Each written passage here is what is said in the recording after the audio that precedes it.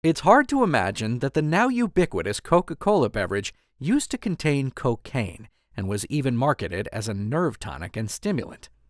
Although the 1920 Supreme Court case of Coca Cola Company versus Koke Company of America took place nearly 2 decades after the cocaine was removed, we examine the relevance of this historical fact in the context of a trademark infringement matter.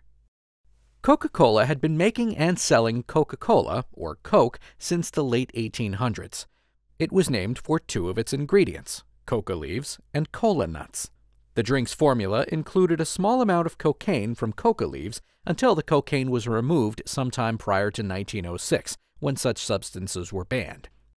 After that, the coca leaves and cola nuts were still used in the production of the drink, but the process removed everything except some tannin, chlorophyll, and caffeine. Coca-Cola advertised its drink, clarifying that cocaine wasn't an ingredient and that consumers shouldn't expect it. Its ads further eliminated depictions of anything that suggested cocaine, except its name and photos of the leaves and nuts.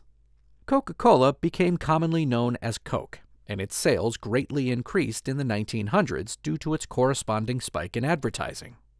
Koke Company of America later developed, marketed, and sold a similar drink named Coke.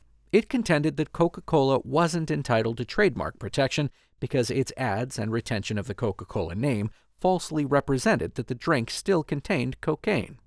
Contending that Coke was trying to unjustly profit from Coca-Cola's name and trademark, Coca-Cola sued Coke in district court for trademark infringement and sought to enjoin Coke's use of the name.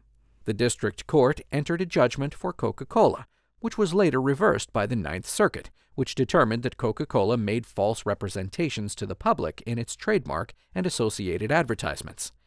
The Supreme Court agreed to review the case.